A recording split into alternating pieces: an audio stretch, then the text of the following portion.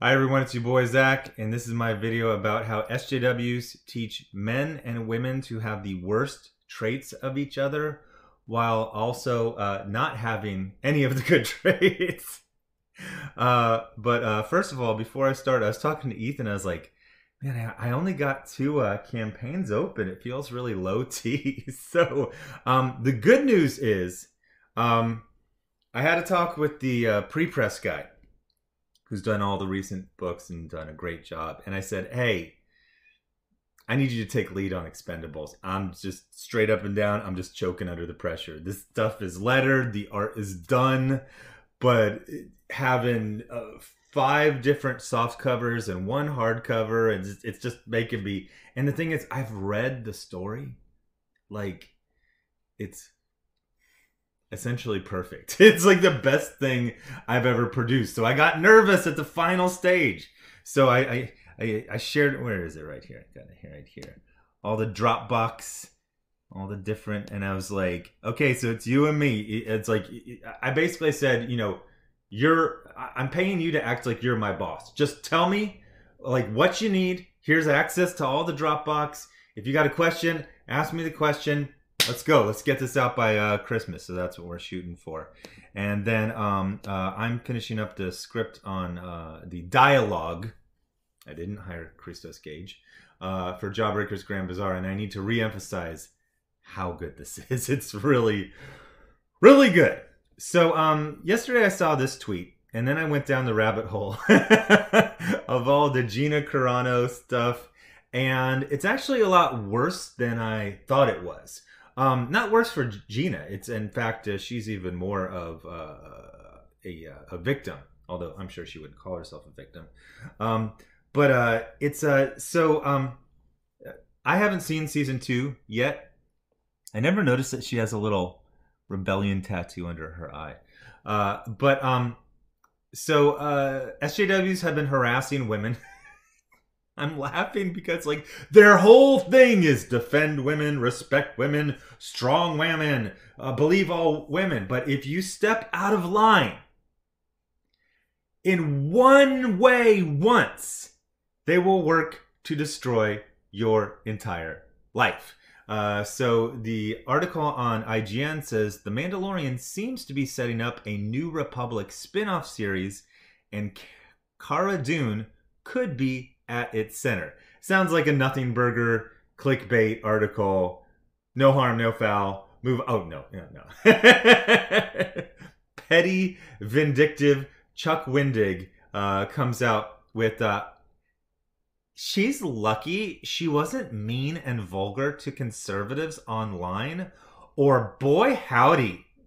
Please look at the screen. I'm not vamping. I'm not improvising. I'm reading the words of a middle-aged man that he typed. Or boy howdy, she'd be out of a job. Am I right? Sideways glance. Just to, you know, elephant in the room. This doesn't sound like something that any man would ever think or say. It sounds like an immature middle school, and I'm talking about immature as compared to their peers, an immature middle school girl. So you might say, hey, what's the deal with Gina Carano? I mean, I've kind of heard some stuff. Did she offend someone? No. I assumed the same thing. I assumed maybe she made a comment, a tweet 10 years ago that was looked up, or she said something that was meant as a joke, and oh no, they were just straight up harassing the shit out of her. This one explains it all very well. Star Wars Mandalorian star Gina Carano accused of, quote, mocking trans people, unquote, with boop, bop, beep pronouns joke. She's faced criticism for transphobia. It's a long article. I'm gonna encapsulate it. She had faced calls to add her pronouns to her Twitter biography, a common practice among transgender and cisgender social media users to help avoid misgendering. I don't think they meant to say cisgender. I think they meant to say agender.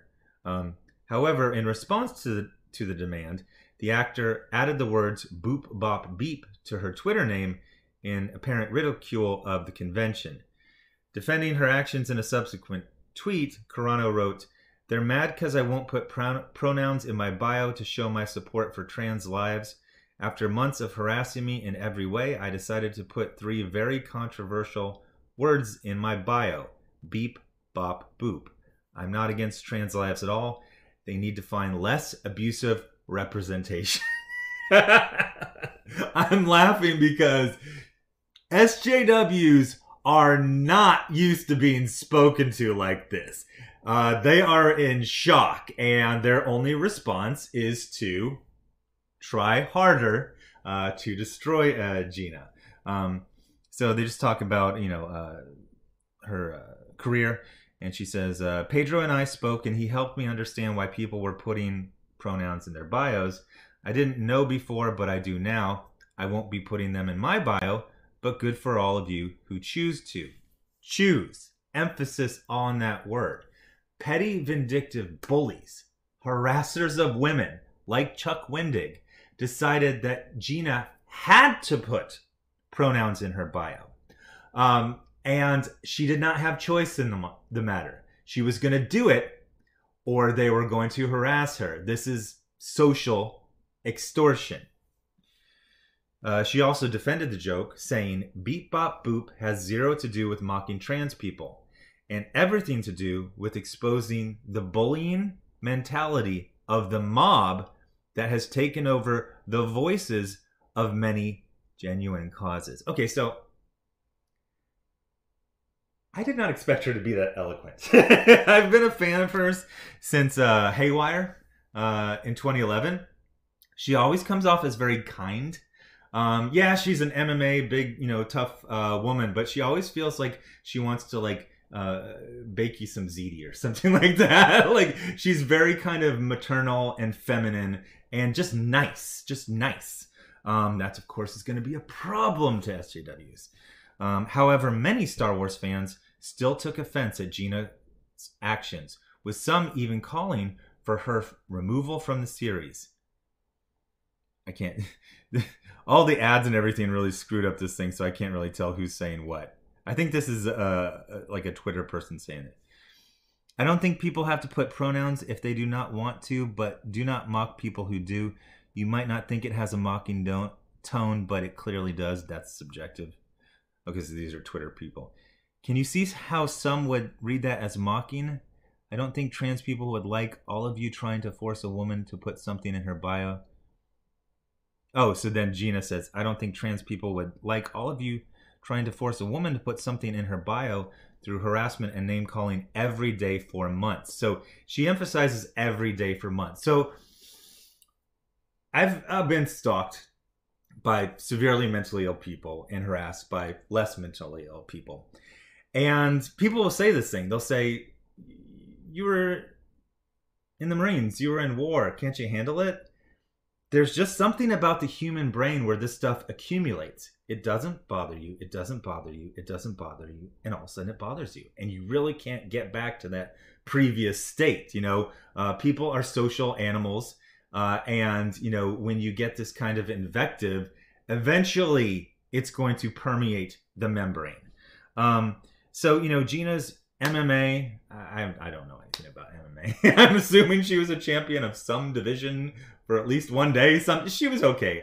I looked at her record one time. It looked like she was solid. I always hate when everyone's like, they'll see like, I don't know. What's the woman with the heavy jaw from Pirates of the Caribbean? They'll see her do some fight training and they'll be like, "Oh boy, she could beat me up." It's like, no, come on. That's glorified dancing. But yes, Gina Carano actually could choke me the fuck out, and like with me trying not to. And no, I'm not into that. That would be humiliating. But what I'm saying is you're like, well, you're tough. You're an MMA person. Why does this get to you? Well, because inside of her tough, you know, muscular skeletal skull, she has a human brain that has certain limits, you know, to how much harassment you can take. Okay, so they don't really build to a thesis. That article just kind of ends. So you might say, what's the deal with Chuck Wendig? Well, I don't have enough time for all of it, but I found this article, and this explains it quite well. So this guy says, I generally, and again, don't contact anyone for any reason that I mentioned. He says, I generally don't take enjoyment out of the misfortune of others, but when it is self-inflicted, I take a certain amount of joy out of it. And in the case of Chuck Wendig, it put a big old smile on my face. For those of you out of the loop, Marvel originally hired Chuck Wendig to produce a comic book miniseries called Star Wars: Shadow of Vader. It was announced on October 5th, 2018 at the New York Comic Con, just a day after the announcement. Due to a lack of soy intake, I am guessing, he went on a political Twitter rant, which included these charming tweets aimed at anyone who does not agree with his politics. Now I'm going to check that I'm actually recording, and I am. So, and again, please look at the screen. He does not have this, but okay, the open mouth, soy smile, the male feminist. I have this joke I said, you know, when these male feminists inevitably get sued for the harassment that they're known for. I'm not talking about Chuck. I'm talking about stuff like Joss Whedon. Their defense can be, well, you know, Your Honor, we warned these women that we were harassers. It's like, well, how did you do that? It's like, well, I had an open mouth smile in my bio and I said I was a male feminist. I mean, it's pretty much, and you could see a jury going, yeah, I mean, she was warned. So this is the type of stuff he would write. And again, just to emphasize, at the time, his Twitter bio said Star Wars. And I know people like Dan Slott, they love to do this bit. They're like, look, I'm not an employee. I'm a contractor. I'm a freelancer. This is my personal Twitter. I'm expressing my personal beliefs. Yeah, but 99% of people who go to Dan Slott's Twitter profile go because he writes Spider-Man, Fantastic Four, Iron Man. And he puts it in his bio. You go because of the properties you work on. And then you abuse that privilege to foist your politics on people and abuse and harass paying customers. If you want to express your personal opinions, go have Dan S 10036. That's my old zip code in Manhattan. I don't know what his is. And then you will have your, 400 followers, and then you express your stuff. So they play this game where they attract people using properties that they didn't create. Then they use it to push their politics and harass and belittle and demean paying customers. And then they do this. This is just my personal, oh my gosh. So this is Chuck Wendig. Winter is coming, you callous fucknecks, you prolapse assholes, you grotesque monsters, you racists and rapists and wretched abusers, you vengeful petty horrors. They can eat shit, all of them. They can eat a boot covered in shit. We need the SpongeBob 3 hours later. Today I got the call. I'm fired. Because of the negativity and vulgarity that my tweets bring. Seriously, that's what Mark, the editor, said. It was too much politics, too much vulgarity, too much negativity on my part. It sounds, yeah, so, and then the commentator goes on, attacking your customers and threatening to feed them your shit-covered boot is not the best way to portray your customers. I'm not sure how to use the word portray. You are the face of a business you work for. Said business whether you like it or not. It must be shocking to folks like Chuck to find themselves held to their own standards for their awful behavior. I don't know why people think they would be able to avoid the consequences for going on insane rants like this. It's unprofessional and divisive.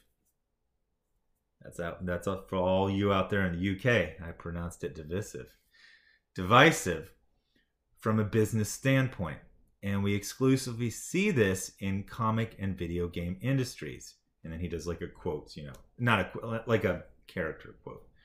Get these bigots off the internet and make them unemployable. Freedom of speech does not mean freedom from consequences. Yeah! A few short moments later, how dare there be consequences for threatening violence against people's opinions we dislike. Then they talked about some of these other people. Again, don't contact any of them. So Marvel has fired Chuck Wendig because he didn't give in to endless harassment from Comicsgate garbage humans. He actually wrote garbage humans. Who aren't even real fans anyway. He wasn't polite to them because those people do not deserve politeness. Marvel fired him because he didn't back down. Cowards! Again, please don't contact me. Sorry. I gotta move that off the screen. I'm sorry. This is another one. If the creative climate at Marvel is horrendously unsafe and spineless for straight, white, able cis men like Chuck Wendig, then that means their willingness to defend any creator who isn't those things is even lower than we thought. I'm sorry, they're so histrionic. I saw the final... Okay, this is the final sentence. And we already thought it was non-existent.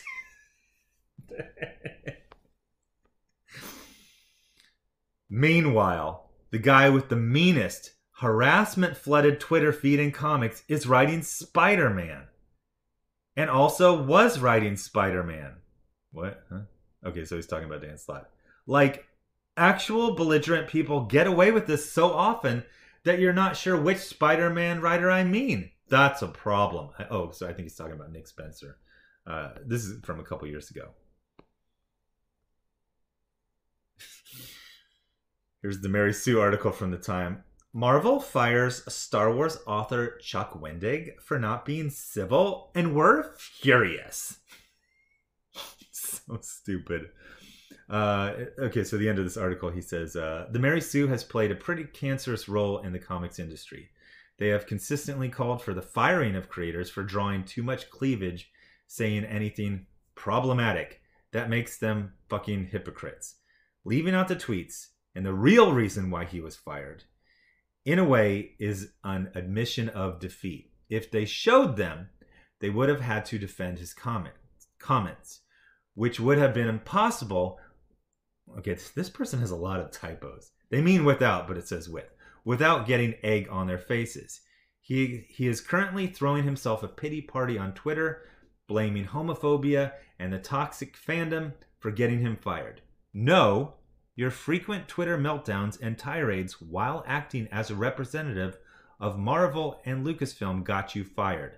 Maybe there is a lesson to be learned here. Okay, I'm sorry. The syntax and like the rhythm of... Maybe it's being translated from another language.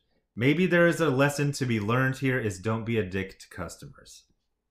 So, about Larch. I am a cucumber in a fruit bowl. I don't think that's true. I don't believe that for a second. So anyway, to get back to the original one. As we saw with more context, Chuck makes a comparison to Gina when it is no comparison at all. He decided to use a platform, Marvel, Disney, Star Wars, to launch politically divisive invective at paying customers. Gina Carano was just trying to live her best life as a strong woman. And these petty vindictive bullies decided that she had to put the pronouns in her bio. Okay, so here's a little M. Night Shyamalan. Yeah, the whole pronouns thing is bullshit. It's grown adults playing neighborhood of make-believe and pretending one person, like how stupid. Somebody pointed it out. They're like, we see how you try to be respectful, but then in the middle, you slip. Yeah, because I'll be talking about someone who is clearly a woman, but I'm supposed to call them they and them even though they're one person. So I'll start off saying they and them, and then when I forget this ridiculous minefield I'm in, I just do the natural thing. And when I'm talking about a woman, I call that person a woman, her, or she. And then at the end, I remember we're all playing this stupid ass game. And then I say they and them. Gina Carano is a woman. Everyone who sees her knows she's a woman. She doesn't need to put her pronouns because she's not pretending to not be a woman. Not even getting into the thing that respect all women, believe all women, don't harass women, and these petty, vindictive, what does he call them? Vengeful petty horrors. These vengeful petty horrors, government name SJWs, have spent months harassing this woman daily for not giving in to their mentally ill demands. She's lucky she wasn't mean and vulgar to conservatives online, or boy howdy, she'd be out of a job. Am I right? Sideways glance. That's not what happened. Again, I will point out this thing that happened to me because it's very, very indicative of all of this. When I lived in Hell's Kitchen, you know, I had a small apartment, I didn't have a laundry, so I had to go to the laundromat. You put that stuff in the washer, you got about 50 minutes. Here's something I learned in the Marines, where everyone's a thief. Me too. There's a saying, there's only one thief in the Marine Corps. Everyone else is just trying to get their stuff back. It's actually kind of true, because a lot of times when you're stealing something, it's because someone else stole it from you and you need it. So nobody ever steals wet clothes. They steal dry or drying clothes. So you put the stuff in the washer, you got 50 minutes, and also it locks. So it was 1 block away, and I'd go to this pizza place, and it was really good. I think it was, what is the brick oven pizza? There was bricks on the building. There was bricks somewhere in the mix. So anyway, good, very good pizza, very good prices, and done very quickly. You know, they got it there, they just heated up. And there was this old woman there who worked there that at first I assumed was like started or owned it or sold it to her son. After like a little while there, I would overhear her conversations, and she was just an employee. That was it. No relation to the owners at all. And she was a vengeful, petty whore. She would yell at people for anything, any transgression. And I mean really, really like demeaning you and just like screaming at the top of her lungs. And I never got yelled at, ever. But I also stopped going because I didn't enjoy the pizza. I didn't enjoy the experience. All I was doing was just waiting to be yelled at. And in the words of Billy Crystal, it wasn't funny and it wasn't fun. I stopped going. And then I went to the other pizza place that wasn't as good. It was kind of low-key, like they would never tell homeless people to leave. Even really, really crazy shit-smelling homeless people. They would just let them chill in there with a cup of water forever. So I'd always peek in there and it's like, okay, yeah, the coast is clear. But I just want to emphasize how much SJWs despise women, hate them, and they are only supportive of women when they agree with them 100% of the time. If you step out of line, Gina Carano has been on their radar screen because she is suspected of being a conservative. There's no real solid evidence. I would say more that she is probably friends with conservatives. She might be. But I'm guessing on 95 to 99% of subjects, her and Chuck Wendig are in total agreement. The problem, in Chuck Wendig's mind, is that they differ by 1 to 5%. And that's not allowed, because you are not allowed to have any differing opinions from SJWs. There is one single way to think about every single subject, and if you stray, you have targeted yourself. They didn't do it. You did it to yourself to be harassed and destroyed. Chuck Wendig is not a defender of women. He is an attacker of women. He is a harasser of women. He joins in very heartily on digital lynch mobs to harass this woman for not doing what she was ordered to do, for not following orders from mentally ill people. And that's absolutely disgusting. So anyway, thanks for watching. subscribe. Make sure you're still subscribed. Hit the bell for notifications. Thanks to everyone giving to the Patreon and the Indiegogo. You're funding original content and an original lawsuit. Links are in the description. If you ordered Iron Sights 2 Psychos second printing, that went out middle of last week. People should be getting it very soon. I sent off the backers list for Zach Friday sale. Should be getting the invoice for that today, paying that, and that should go out hopefully tomorrow. That would be fantastic if it would. Jawbreakers Grand Bazaar. I'm finishing up the dialogue. Expendables Go to Hell. I basically paid someone to be my own boss. And this guy works very quickly. So I'm thinking we're going to have a quick turnaround on assembling this print file. Anyway, thanks for watching. Bye.